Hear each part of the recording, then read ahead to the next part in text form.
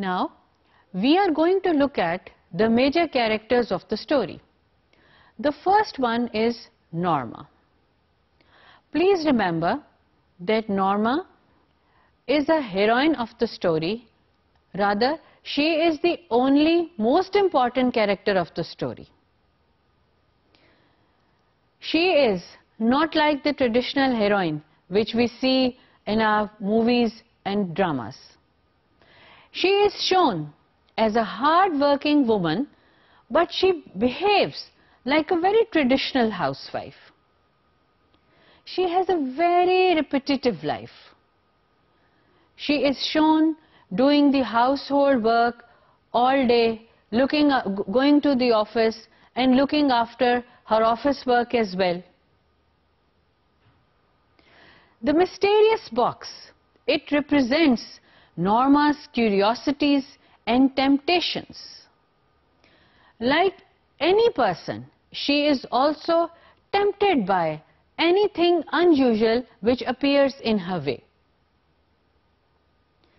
She is shown as a woman who wants to have a comfortable life. She wants to do away with the hardships which are coming in her life every day at every step. In the beginning, her curiosity of that mysterious box, they are innocent. But later, that curiosity changes into something evil, something one of the 7 sins. Greed overpowers her and she presses the button in the end. She did not remain true to her husband and she had to suffer. Her husband had stopped her from pressing that button, but she ignored his instructions and she had a great loss, that is, she lost her husband. She never thought that death would knock her own door. And she is a representation of her own desires. As Socrates says, he who is not contented with what he has would not be contented with what he would like to have. In contrast, her husband Arthur is shown as not a greedy person.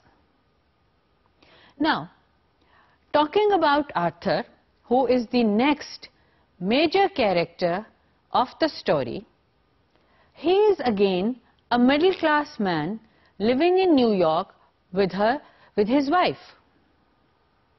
He is leading a normal life with his wife Norma, coming and going to the office, staying in home, having some aspirations for the future or a more comfortable life. But he is shown as a more strong person as compared to his wife Norma. Arthur is understanding, intelligent, modest, and a hospitable man. For him, wrong is wrong and right is right. For him, there are no gray areas. Black is black for him, white is white for him. There are no ambiguities in his thoughts or in his mind or in his life. When he is given the choice to press the button at the cost of someone else's life and getting the money, he refuses point blank. He cannot even think that he should do any such thing. Arthur, he is taking the offer as a practical joke. He is not impressed by the offer as he is not greedy. Unfortunately, he is the one who suffers because of his wife's greed. When Norma presses the button, Arthur not being the greedy one, loses his life and his insurance money comes to his wife as $50,000. The third character is Mr. Stewart. Mr. Stewart is the strangest character in all the three. He appears from nowhere with an offer. Mr. Stewart can be portrayed as the personification of greed and evil desires that come and cross the way of us moral human beings all the time. Mr. Stewart is the only villain in this story. He is shown as an agent of an international organization. He sends them a package with a written message and then visits them. He gives Norma a mysterious box and explains that if she presses the button, then she will receive $50,000.